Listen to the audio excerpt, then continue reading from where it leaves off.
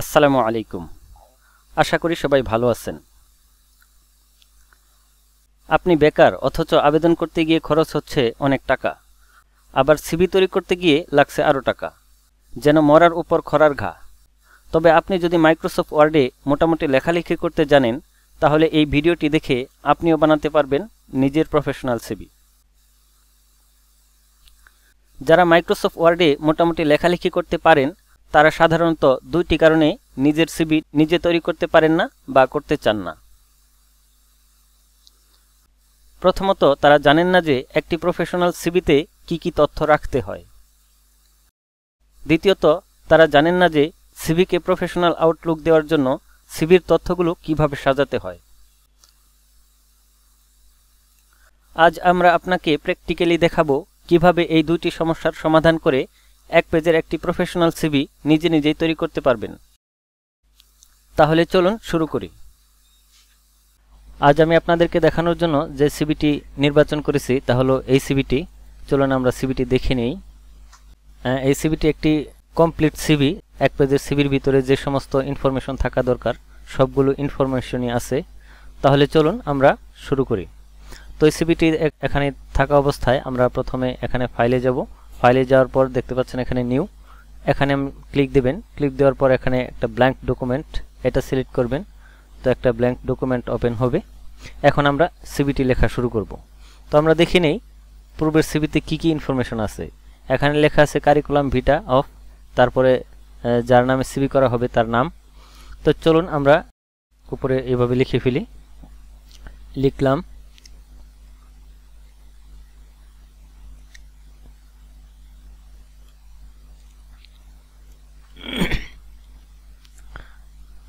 তারপরে লিখলাম অফ, তারপরে একটি নাম দিয়ে দিলাম, আমরাও দিলাম। তো এটি একটি নাম দিয়ে দিলাম। তারপর এখানে দেখতে পাচ্ছেন অনেকগুলো স্পেস, অনেক বড় ধরনের স্পেস পড়ে গেছে। তো এর জন্য আমরা কি করব, এই স্পেসগুলো কমানোর জন্য এগুলো আমি ব্লক করে নিলাম। নেওয়ার পর আমি এখানে 1.0-তে সিলেক্ট করে দিলাম। এরপরেও দেখতে পাচ্ছেন অনেক বড় ধরনের একটি ফাঁকা গ্যাপ রয়ে গেছে প্রত্যেকটি লেখার মাঝখানে। তো এটার জন্য আমি এখানে রিমুভ স্পেস আফটার প্যারাগ্রাফ এখানে ক্লিক দিলাম। এখন দেখতে পাচ্ছেন সবগুলো স্পেস এখন দূর হয়ে গেছে। তো এখন আমি এই তিনটা সিলেক্ট করা অবস্থায়, তো আমি পূর্বেই দেখতে পাচ্ছেন এখানে একটি স্পেস দিয়ে রেখেছি যেন পরবর্তীতে আমি লিখতে পারি।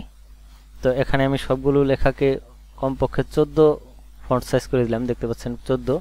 কন্ট্রোল চাপ দিয়ে ধরার পর থার্ড ব্র্যাকেটে চাপতে থাকবেন, এক সাইজ করে বাড়তে থাকবে। তো আমি এখানে এই স্পেসটা বাদ দিয়ে আমি এই তিনটা স্পেস সিলেক্ট করলাম।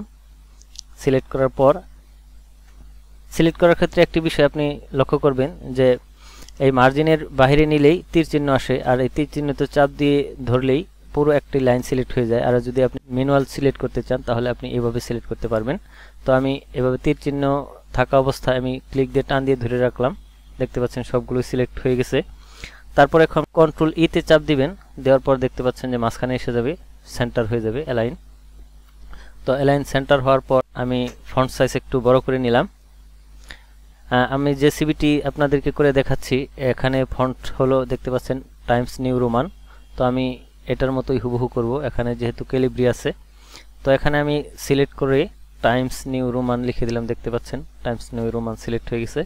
এখন আমি এটা এন্টার করে দিলেই টাইমস নিউ রোমান হয়ে যাবে। তারপর আমি এটাকে বোল্ড করে দিব। বোল্ড করার জন্য এখানে চাপ দিলাম। তারপর এটাকে ইটালিক করে দিব, এটার জন্য এখানে চাপ দিলাম। দেখতে পাচ্ছেন ইটালিক হয়ে গেছে। তো এখন আমি লিখব নেম। তো নেম লিখলাম। দেখতে পাচ্ছেন এটা ক্যালিব্রি এখনো রয়ে গেছে, আমি এটাও সিলেক্ট করলাম। সিলেক্ট করার পর এখানে চাপ দিলাম। তারপর টাইমস নিউ রোমান সিলেক্ট করে দিলাম। তো এখন লেখাগুলো টাইমস নিউ রোমান হয়ে যাবে। তারপর দেখতে পাচ্ছেন এই সিভিতে একটা স্পেস রয়েছে। স্পেস দেওয়ার পর কোলন, তারপরে নাম বা ইনফরমেশনগুলো। তো আমি সেটা করার জন্য কি করতে পারি, এখানে দেখতে পাচ্ছেন লেফট ট্যাব। এখানে লেফট ট্যাব সিলেক্ট থাকা অবস্থায় দেখতে পাচ্ছেন এখানে ক্লিক দিলে ট্যাবগুলো পাল্টিতে থাকবে। এখানে রাইট ট্যাব। তো আপনি এখানে যাই থাকুক না কেন আপনি এটা করে নেবেন, লেফট ট্যাব সিলেক্ট করে নেবেন। নেওয়ার পর জাস্ট যেখানে আপনি স্পেস দিতে চান আমি এখানে ক্লিক দিলাম। ক্লিক দেওয়ার পর আরেকটা ক্লিক এখানে দিলাম। তো এটা কি হলো, আমি যখন ট্যাব বাটনে চাপ দিব দেখতে পাচ্ছেন সরাসরি একটা ট্যাব চাপার মাধ্যমেই সরাসরি এই ট্যাব বরাবর এসে যাবে। যদি আমি দ্বিতীয় আরেকটা ট্যাব চাপি তাহলে এই বরাবর এসে যাবে। তো এটার সুবিধা হলো আমি ট্যাব চাপার পর এখানে কোলনটা দিয়ে নিলাম, তারপর আরেকটি ট্যাব চাপলাম, চাপার পর এখানে আমি নাম লিখব।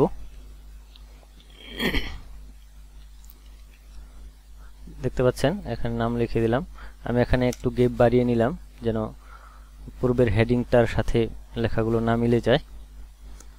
তো আমি আপাতত এতটুকু বাড়িয়ে রাখলাম, প্রয়োজনে পরবর্তীতে কমানো বাড়ানো যাবে। তারপর আমি এখানে লিখব আরেকটা, এন্টার দিলাম, দেওয়ার পর এখানে ফাদার্স নেমটা দিয়ে দিব। এন্টা আমি বড় হাতে দিয়ে দিলাম। দেখতে পাচ্ছেন ট্যাব চাপার সাথে সাথেই কিন্তু এখন স্পেসটা নিয়ে নিচ্ছে। তারপরে এখানে আমি একটি নাম দিয়ে দিলাম ফাদার্স নেম, তারপর এখানে আমি মাদার্স নেম টা দিয়ে দিলাম।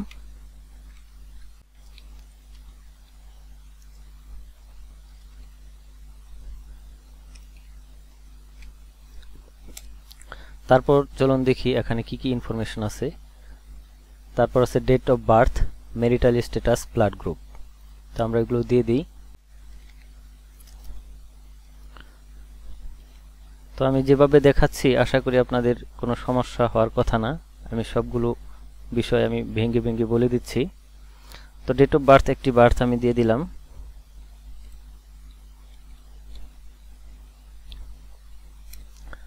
তারপরে আছে হলো ম্যারিটাল স্ট্যাটাস, তারপরে আছে ব্লাড গ্রুপ,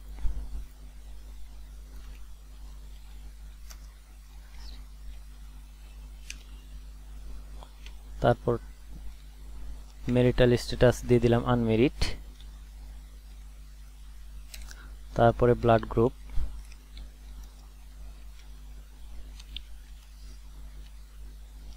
এ পজিটিভ, এ পজিটিভের জন্য প্লাস দিলাম। তো এটাকে অনেকেই ছোট করে দেয় এবং আবার অনেকেই আছে ব্র্যাকেটে ভিই লিখে দেয়। তো এটা করার জন্য এটুকু আপনি সিলেক্ট করে কন্ট্রোল শিফট চেপে তারপর প্লাস সাইনে চাপ দিবেন। উপরের সারিতে দেখবেন যে 1 2 3 লাস্ট 0, তারপরে মাইনাস আছে, তারপরে আছে প্লাস। তো সেখানে চাপ দিলেই এটা হয়ে যাবে। তারপর এটাকে আমি দেখতে পাচ্ছেন এখনো ছোট অবস্থায় আছে। তারপর আমি যদি কন্ট্রোলের চাপ দিয়ে আবার এখানে যদি আমি ক্লিক করি তাহলে দেখবেন যে রিমুভ হয়ে গেছে অপশনটা। এখন সম্ভবত ন্যাশনালিটি, তারপরে আছে রিলিজিয়ন, কন্ট্যাক্ট নাম্বার, তারপরে আমি লিখব ন্যাশনালিটি। ন্যাশনালিটি দিয়ে দিলাম বাংলাদেশি।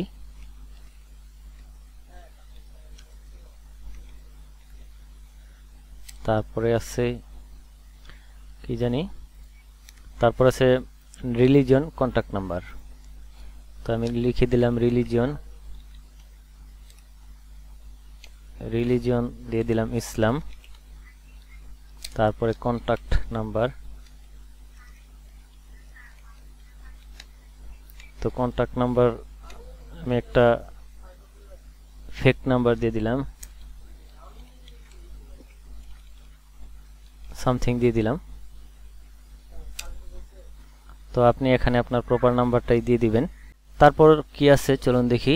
রিলিজিয়ন তো দিয়েছি, কন্ট্যাক্ট নাম্বার দিলাম, তারপর আছে পার্মানেন্ট অ্যাড্রেস।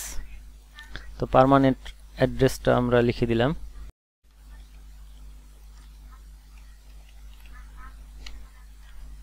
একটা আমি কিছু দিয়ে দিই, ভিলেজ দিলাম আমি একটা গ্রামের নাম দিয়ে দিলাম। তারপরে আছে পোস্ট অফিস, সংক্ষেপে আমি পিও দিয়ে দিব, পিও অর্থাৎ পোস্ট অফিস। আমি দিয়ে দিলাম একটা পোস্ট অফিসের নাম। তারপরে আছে পুলিশ স্টেশন, থানা। তো আমি সংক্ষেপে পিএস লিখে দিলাম, আপনি চাইলে পুরোটাই লিখে দিতে পারেন। তো আমি থানা দিয়ে দিব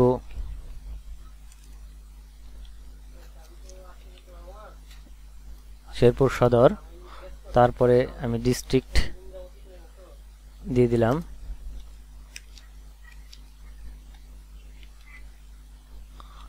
তো দেখতে পাচ্ছেন এখানে লেখাটা এসে গেছে। আমার এই লেখার অংশটুকু এই বরাবর আনা দরকার এবং এটা আমি একটা স্পেস দিয়ে দিব। এখন এই পিএস সহ আমি পুরো লেখাটা এন্টার করে দিলাম, তারপর ট্যাব চাপলাম দুইবার। দেখতে পাচ্ছেন এটা সমান হয়ে গেছে।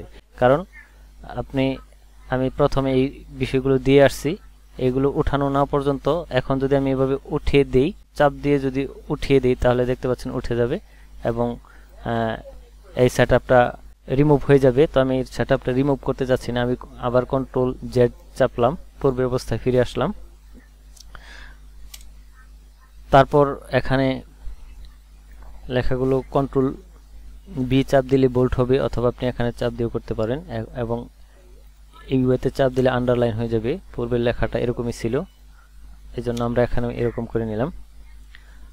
তারপরে আছে প্রেজেন্ট অ্যাড্রেস। প্রেজেন্ট অ্যাড্রেসটাও আমরা দিয়ে দিব। তো প্রেজেন্ট অ্যাড্রেস লেখার ক্ষেত্রে অনেকেই একটা ভুল করে থাকেন, তা হলো যদি আপনি মেসে থাকেন বা অস্থায়ী কোনো জায়গায় থাকেন, সেই ঠিকানাটা দিয়ে দিন। আসলে সেই ঠিকানাটা দেওয়া উচিত নয়। কারণ হলো প্রেজেন্ট অ্যাড্রেসটা যদি আপনার মেস বা যেখানে অস্থায়ীভাবে আছেন সেখানে যদি আপনি অ্যাড্রেসটা দিয়ে দেন এবং আপনি কোনো কারণবশত সেখান থেকে চলে যেতে হয়, সেই ক্ষেত্রে আপনার কাছে যদি অফিস থেকে কোনো চিঠি বা মেসেজ যায় সেখানে, তাহলে কিন্তু আপনাকে খুঁজে পাওয়া যাবে না, আর আপনি অফিসের সাথে যোগাযোগ করতে পারবেন না। এজন্য প্রেজেন্ট অ্যাড্রেসটা সাধারণত আপনি যদি স্থায়ী ঠিকানা থেকে একদম চেঞ্জ হয়ে যদি অন্য কোথাও এসে যান স্থায়ীভাবে, তাহলে সেই ঠিকানাটা প্রেজেন্ট অ্যাড্রেসে দিয়ে দিবেন। নতুবা প্রেজেন্ট অ্যাড্রেসটাও আপনার নিজ এলাকা জন্মস্থানে ঠিকানাটাই আপনি ইউজ করবেন। তো সেক্ষেত্রে আমি এখানেও ওই ঠিকানাটাই ইউজ করলাম। তো এখানেও আমি কন্ট্রোল বি দিয়ে বোল্ড করলাম, কন্ট্রোল ইউ দিয়ে আন্ডারলাইন করে দিলাম। দেখতে পাচ্ছেন একাডেমিক কোয়ালিফিকেশন। তো আমি একাডেমিক কোয়ালিফিকেশনটা কিভাবে লিখতে হয় দিয়ে দিচ্ছি।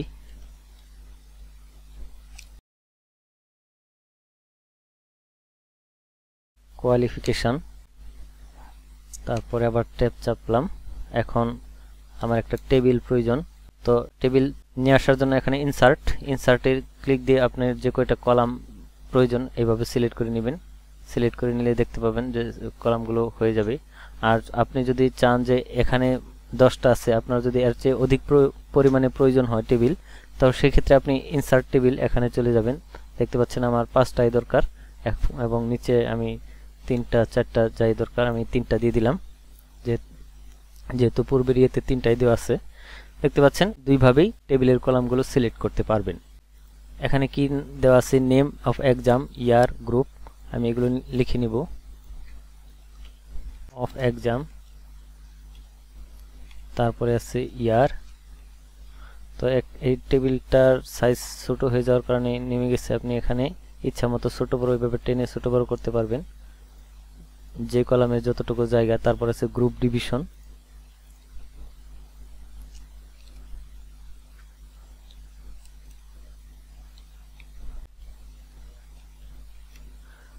গ্রুপ, এখানে কি আছে ডিভিশন জিপিএ, সরি আমি এখানে ডিভিশন অবলিক জিপিএ হবে। তো এটা আমি কেটে নিলাম, কন্ট্রোল এক্স দিয়ে কেটে নিলাম। নেওয়ার পর কন্ট্রোল ভি চাপ দিবেন, দেওয়ার পর এটা পেস্ট হয়ে যাবে। তারপর ডিভিশন জিপিএ দিয়ে দিলাম আমি। তারপর আছে বোল্ট ইউনিভার্সিটি অবলিক ইউনিভার্সিটি। তো দেখতে পাচ্ছেন আমাদের পূর্বের আমাদের হেডিংটা হয়ে গেল। তো হেডিংটাকে সুন্দর করার জন্য আপনি মার্জিনের বাইরে এভাবে ক্লিক করলেই পুরো লাইনটি সিলেক্ট হয়ে যাবে। এখন কন্ট্রোল বি দিয়ে আমি বোল্ড করে দিলাম, কন্ট্রোল ই দিয়ে আমি মাঝ বরাবর করে দিলাম লেখাগুলো এবং এটাকে আমি আরেকটু চাপিয়ে দিলাম। তারপর এখানে আপনার একাডেমিক সার্টিফিকেটের নেমগুলো দিয়ে দিবেন। তো এখানে আছে এসএসসি, তারপরে দিলাম এইচএসসি।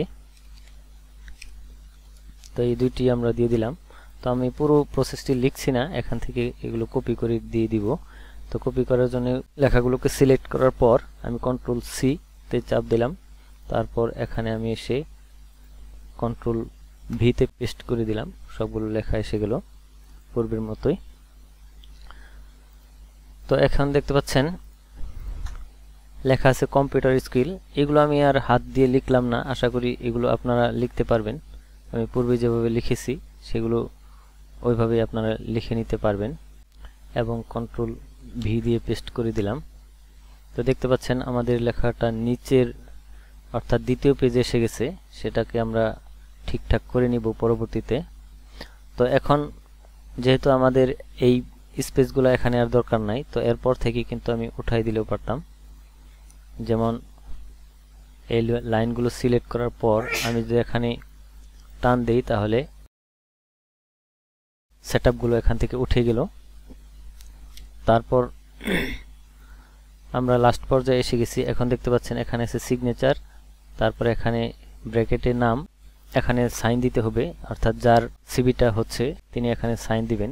তো আমরা এই সেটআপটা হাত দিয়ে লিখে করে নেই। এখানে সিগনেচার, আমি আবার এখানে চাপ দিব যেন ট্যাব বাটনে এক ক্লিক দেওয়ার সাথে সাথেই সরাসরি এখানে এসে যায়। তো দেখতে পাচ্ছেন এসে গেল। এখন আমি একটা গ্যাপ রেখে আবার ব্র্যাকেটের নাম দেওয়া, আমি নামটা দিয়ে দিলাম। তারপরে এই লাইনেই কিন্তু ডেট দেওয়া, তো আমি ডেটটা দিয়ে দিলাম। অনেকে ডেট লেখার ক্ষেত্রে একটা কাজ করে থাকেন, এভাবে লিখে থাকেন, ডট দেওয়ার পর আবার এভাবে দিয়ে থাকেন দিন, মাস এবং সাল লেখার জন্য। তো আপনি এই জিনিসটা অনেক সময় দেখা যায় যে অসুন্দর হয়ে যায়, যখন আপনি হাত দিয়ে লিখবেন হয়তোবা জায়গা কম পড়ে যাবে, তো তখন আপনি লিখতে পারবেন না এই পর্যন্ত। এজন্য আমি রেফার করি সব সময় এতটুকুই লিখবেন, লেখার পর আপনার যতটুকু ইচ্ছা যেভাবে ইচ্ছা লিখতে পারবেন তারিখটা।